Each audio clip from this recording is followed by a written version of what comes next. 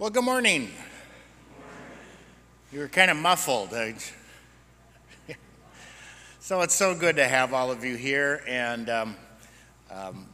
thank you for the masks as we work to keep each other safe and sound. We'll do this until we hear a little bit more from the CDC and our rates of infection within the Brown County area. I know it's just not very uplifting, but it's also been a long time that we've been fighting with this struggle. But the struggle goes on for many folks. Have just heard of a couple more folks connected to Calvary that have picked up COVID in a very serious way. And so pray for those folks and all the medical folks that are helping them try to stay healthy as well. But if you're looking for a change of pace, from 1 to 3 today, outside, is our Vacation Bible School. It's a little bit it's very different from what we've done in the past.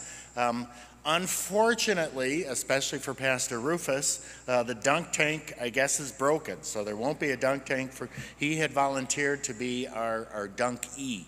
But there will be all sorts of other activities going on, activities for families, for kids, for big kids like yourselves as well. And then no movie night this Wednesday, just as a reminder. And as you can see up on the big screen, because we don't know about weather and we don't know about gathering, we thought a farewell card shower for Katie as she's preparing to finish up her internship. She will be up in Marinette for the next year, as well as she has 6 classes in seminary. No big deal. A normal load's 4 classes, so 6 she should just handle with no problem. So she's going to have a long, arduous year. We want to send her off with our best. And then she's got a sprint for the next, I think it's 16 months before she will be done with her seminary education. So are there any joys or concerns that you would like to lift up this morning?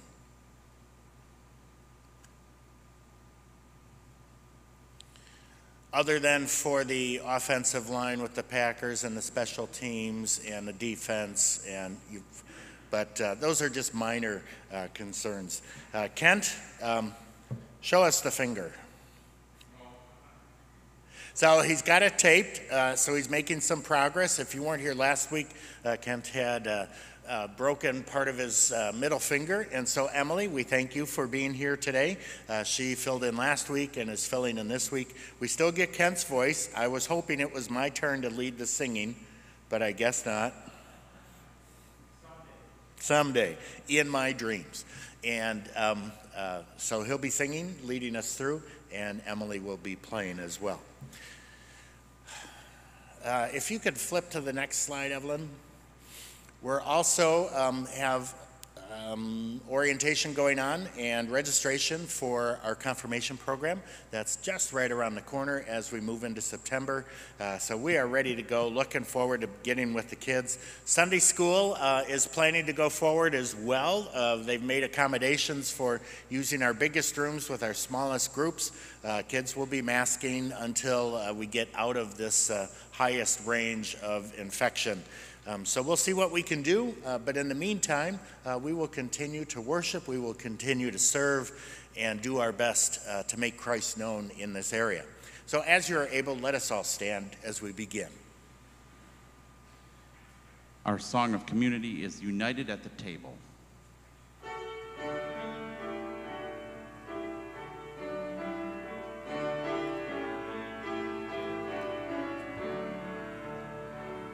United at the table, all our joy is joined in song. United in the faith, all our joy to God belongs. We will praise God, we will sing hallelujahs with hymns and with psalmody. We will praise God for the love that sustains us eternally. United at the table, all our joy is joined in song, united in the faith. All our joy to God belongs. We will praise God, we will feast at the bountiful table of life and grace. We will praise God and give thanks for communion with every race. United at the table, all our joy is joined in song. United in the faith, all our joy to God belongs.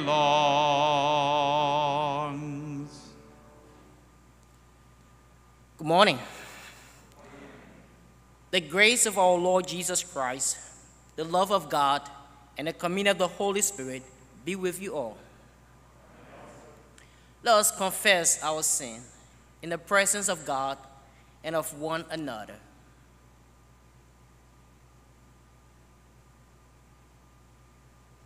Loving God, we confess that we have turned away from your will to follow our own ways. Forgive us for the times we have spoken or acted too quickly.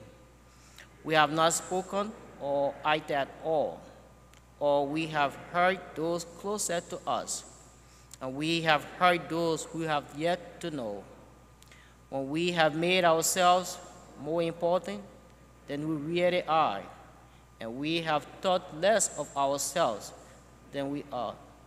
Forgive us, turn us around, and give us a fresh start so that we can live as your children. Amen. Here is the good news. Even when we have done wrong, God sees the good in us. God gives us a fresh start. God's love never runs out, and God never tires of calling us beloved children. Here God says to you, your sins are forgiven. Amen. Our song of gathering is By Your Hand You Feed Your People.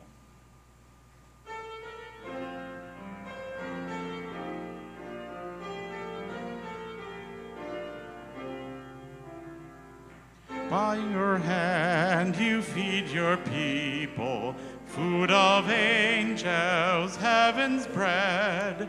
For these gifts we did not labor, by your grace we have been fed. Christ's own body, blessed and broken, cup o'erflowing life outpoured, given as a living token of your world, redeemed, restored. In this meal we taste your sweetness, bread for hunger, wine of peace. Holy word and holy wisdom satisfy our deepest needs. Christ's own body, blessed and broken, cup o'erflowing life outpoured, given as a living token of your world, redeemed, restored. Let us pray. Everlasting God, we thank you for your presence among us this morning. Your Son gives himself as a living bread for the life of the world. Lead us to abide in Jesus' presence and be strengthened by the word of life to serve you continuously through Jesus Christ, our Savior and Lord. Amen. Please be seated.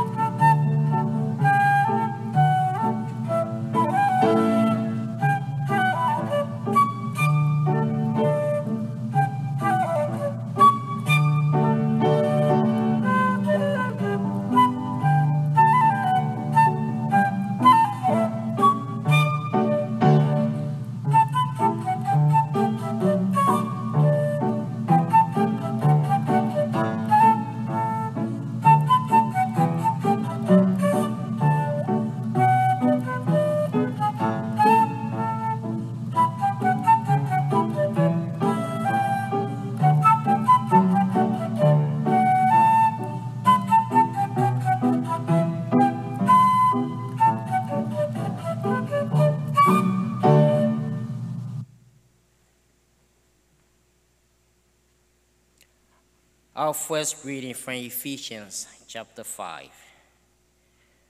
Pay close attention to how you live, not as unwise people, but as wise. Making the most of the time because the days are evil. So do not be foolish, but understand what the word of the Lord is. Do not get drunk with wine, for that is debauchery, but be filled with the Spirit. As you sing psalms and hymns and spiritual songs among yourselves, singing and making melody to the Lord in your hearts, giving thanks to God the Father of all times, and for everything in the name of our Lord Jesus Christ. The word of the Lord. Please stand for the hearing of the gospel.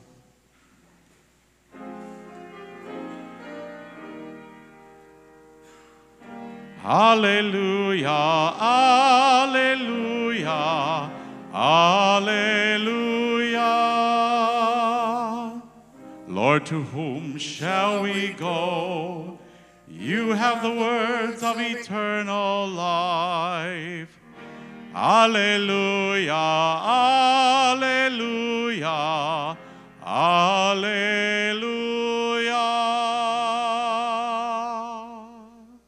Our Holy Gospel is from the Gospel of St. John, the 6th chapter.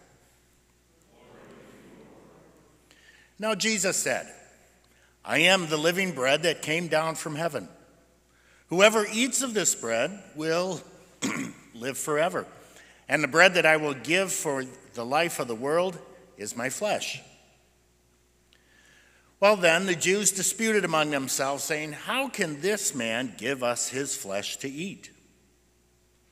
So Jesus said to them, very truly I tell you, unless you eat of the flesh of the Son of Man and drink his blood, you have no life in you. Those who eat my flesh and drink my blood have eternal life, and I will raise them up on the last day. For my flesh is true food, and my blood is true drink. Those who eat of my flesh and drink my blood abide in me, and I in them. Just as the living Father sent me, and I live because of the Father, so whoever eats me will live because of me. This is the bread that came down from heaven, not like that which our ancestors ate and they died. But the one who eats this bread will live forever. The gospel of the Lord. Praise to you, O Christ. Congregation may be seated. If you've been following along from week to week, this is about the 5th week in a row where we've been stuck in that section, or we shouldn't say stuck, but are reading that section of I am the bread of life.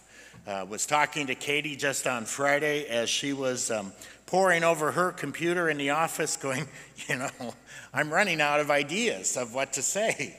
And over the years now, so many years that I've been preaching on these texts, it's always good to be on a staff because then over the 5 or 6 weeks when we continually stay with the bread of life, you get somebody else in there that might have another way of looking at it. So let me repeat something here because I think it gives us a key for what's happening. In the gospel it said, I am the bread of life that came down from heaven. That's kind of a key phrase. Whoever eats of this bread will live forever, and the bread that I will give for the life of the world is my flesh. So those words are familiar. They're comfortable and very initially invitational. But the more you listen to them, the more questions you have. So after 5 or 6 weeks, even those who are listed in the gospel are saying, now wait a second. How can this guy say that? One, we know where he came from. He's just Jesus from Mary and Joseph down the road. He's just a regular person. And now, how can he say, eat my flesh and drink my blood? There's something wrong with that. He's talking as if he's God and that he has this great power. So what I usually do at that point when I start going, wait a second, the analogies and the statements aren't holding together. The rule is always go back and read what comes before the text, what comes after the text, so that you see what is the main point that's going on.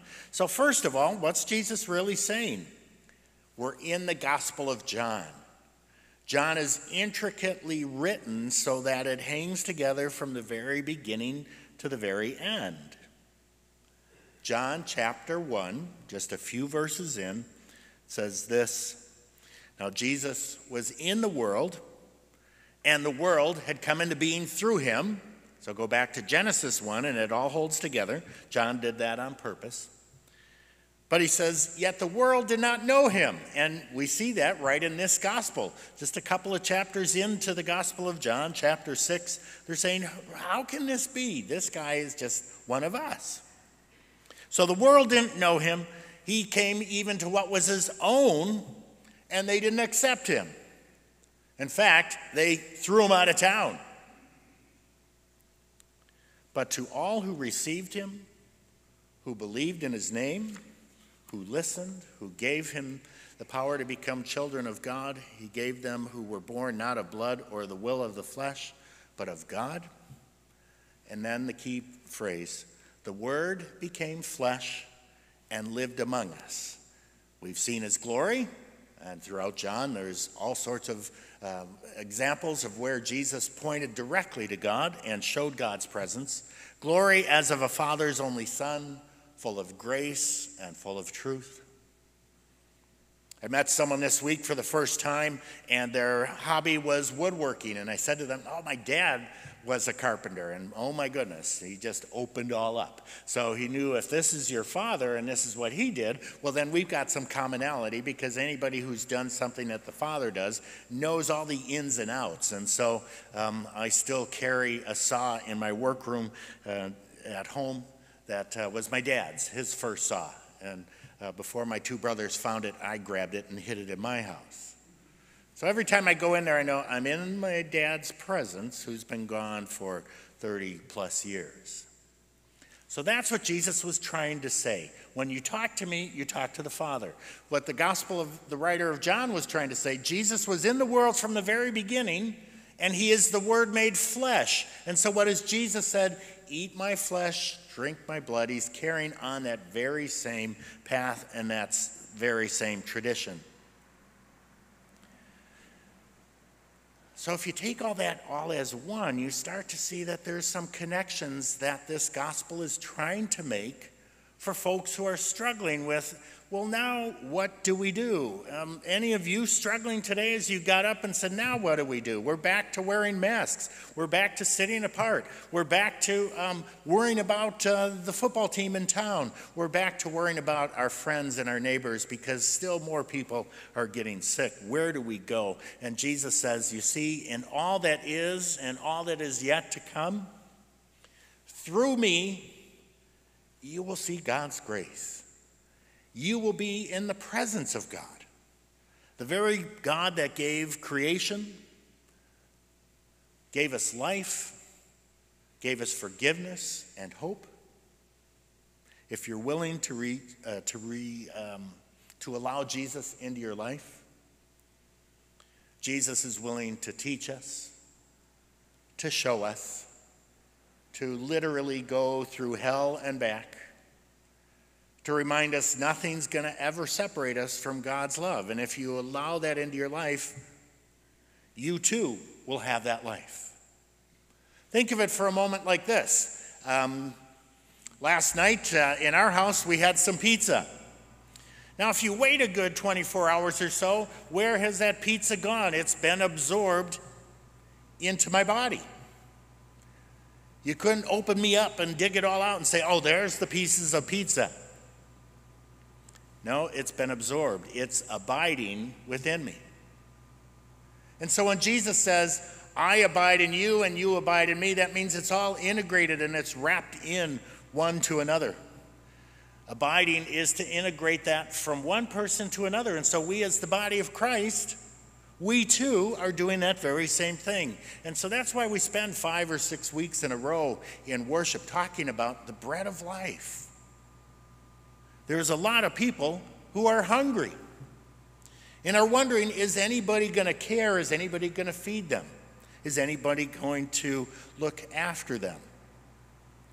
So when Jesus says, now, as you have been fed, you feed the hungry.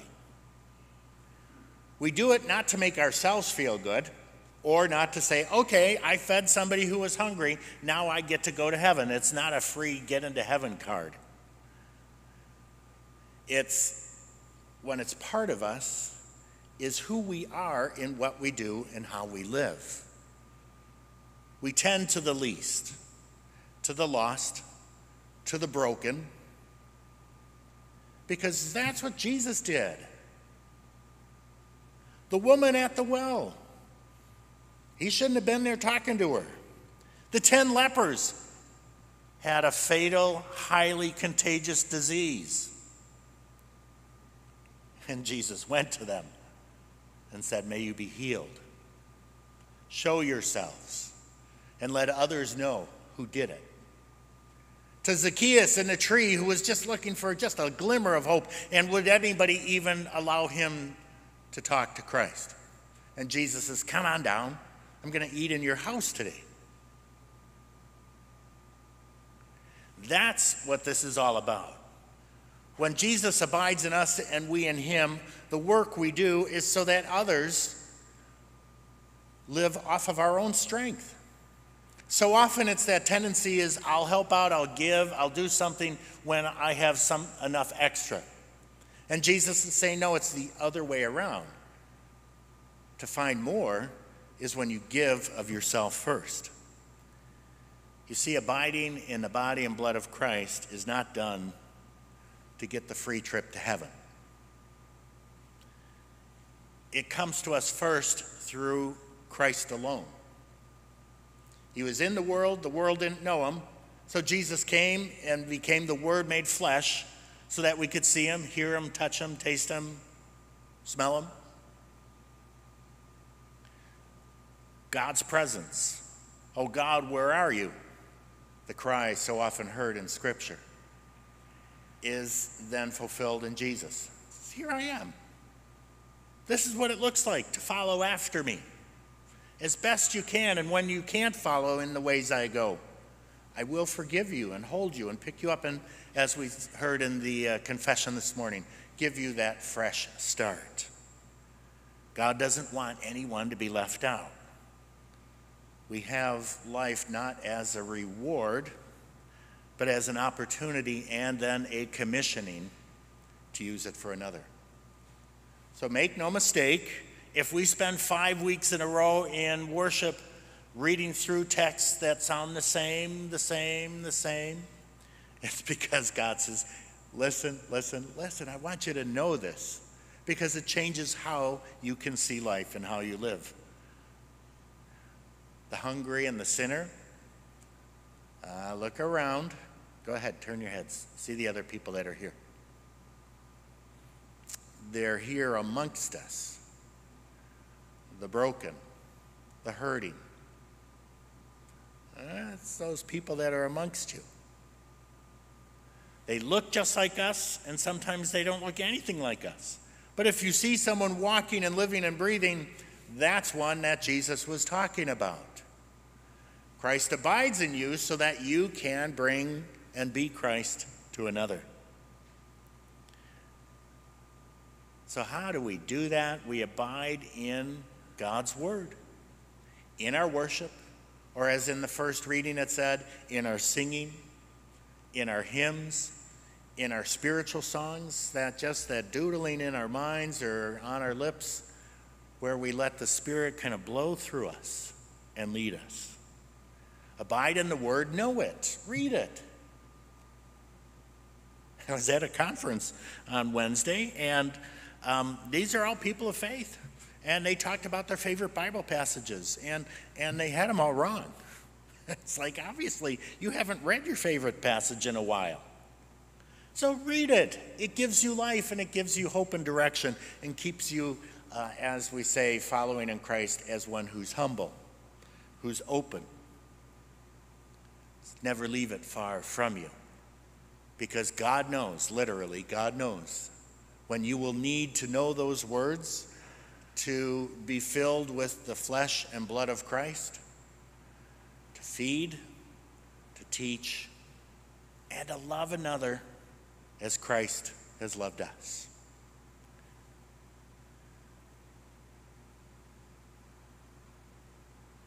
The Word has come in flesh to live among us. And the Word abides within us. You now are called on to be that presence of Christ to another. Amen.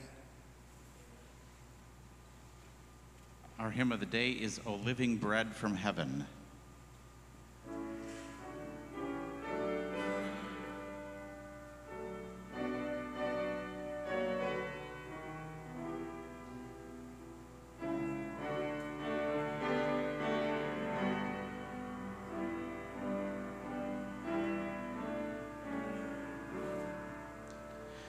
My Savior, you have led me within your holiest place, and here yourself have fed me with treasures of your grace. For you have freely given what earth could never buy, the bread of life from heaven, that now I shall not die.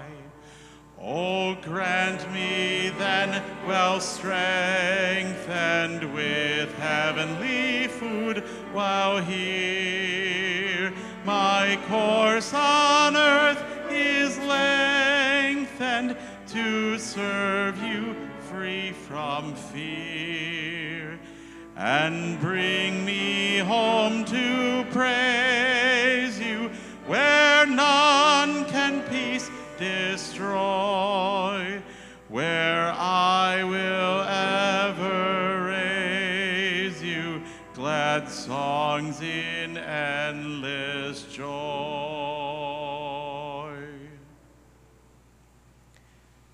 People of God, please join me in confessing the faith of the church. I believe in God, the Father Almighty, creator of heaven and earth. I believe in Jesus Christ, God's only Son, O Lord, who was conceived by the Holy Spirit, born of the Virgin Mary, suffered under Pontius Pilate, was crucified, died, and was buried. He descended to the dead. On the third day, he rose again. He ascended into heaven. He is seated at the right hand of the Father, and he will come to judge the living and the dead. I believe in the Holy Spirit, the Holy Catholic Church, the communion of sins, the forgiveness of sins, the resurrection of the body, and the life everlasting. Amen. The response to our prayer today will be, your mercy is great. Gathered in God's presence, we offer our prayers for the church, the world, and all of creation. God of wisdom, we thank you for the word we received today and for our gathering. Enlighten your church. Help us to see greater experiences and invite others into a deeper understanding. Teach us to ask faithful questions and open our minds to your calling. God, in your mercy, God of creation, mend the earth, increase our awareness of changing climate patterns, and reveal new approaches to the challenges we face. Shield those in the path of hurricanes or tropical storms. God, in your mercy, God of all nations, direct our leaders, grant them courage to lay aside political manipulations, and renew their determination to address difficult conflict. Guide them in the work of reconciliation. God, in your mercy, Almighty God, we pray for those on Calvary prayer list, those who will be going through surgery, those that are spiritually COVID, and those are recovering, and those that will name in our heart at this time.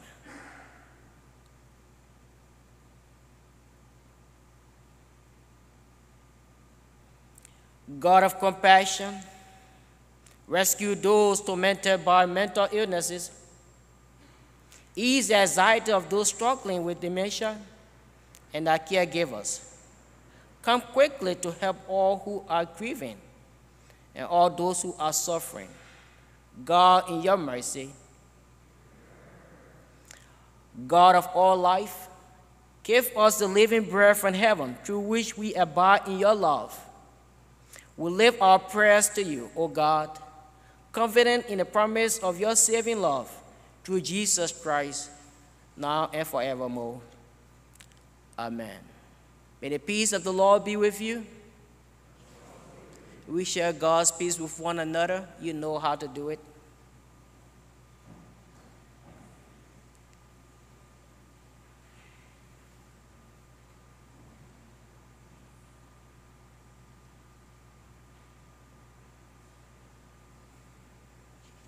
Let us pray for the offering.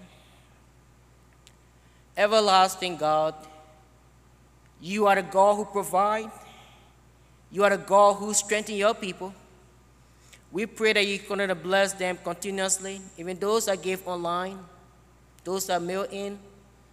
Jesus, indeed, you are the bread of life. You have set this table with your very self and called us to the feast of plenty. Gather we have what we have sown among us and strengthen us in this meal. Make us to be what we receive here, your body for the life of the world. Amen. The Lord be with you. Lift up your hearts. Let us give thanks to the Lord our God. It is indeed right, our duty and our joy, that we should at all times, in all places, give thanks and praise to you, Almighty and merciful God, through our Savior Jesus Christ, who on this day overcame death and the grave, and by his glorious resurrection opened to us the way of everlasting life. And so with all the choirs of angels, with the church on earth and the hosts of heaven, we praise your name and join us on any hymn.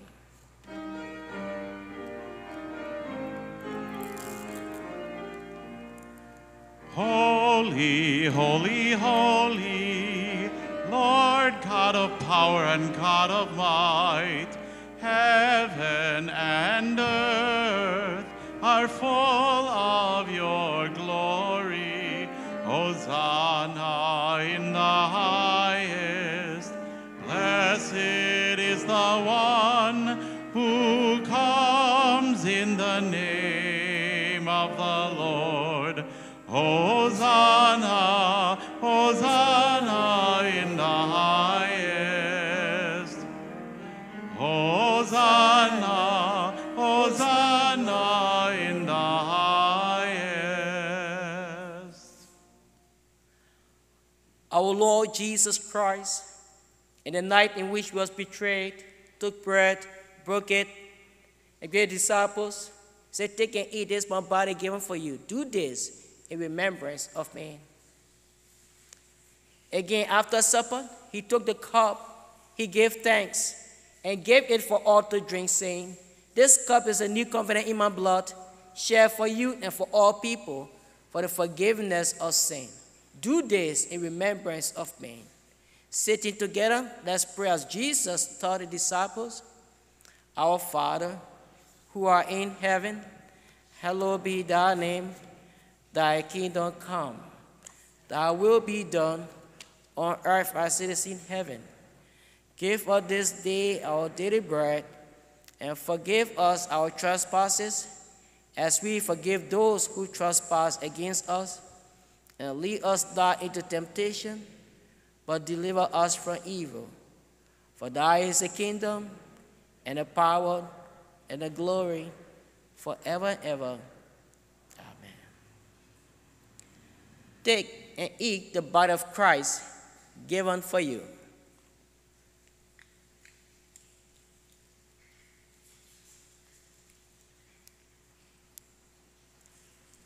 Take and drink the blood of Christ shed for you.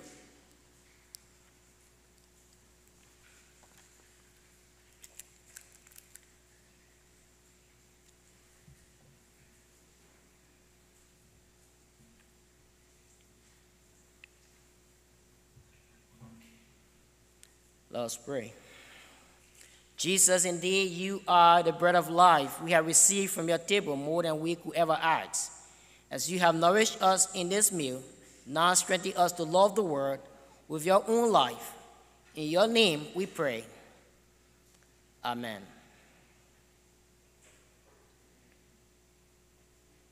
Our sending hymn is On Our Way Rejoicing.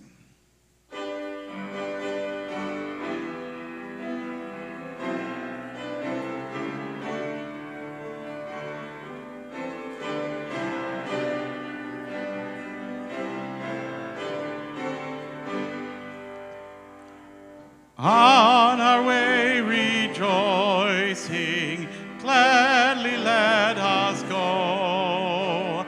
Christ our Lord has conquered, vanquished is the foe. Christ without our safety, Christ within our joy, who if we be faithful, can our hope destroy.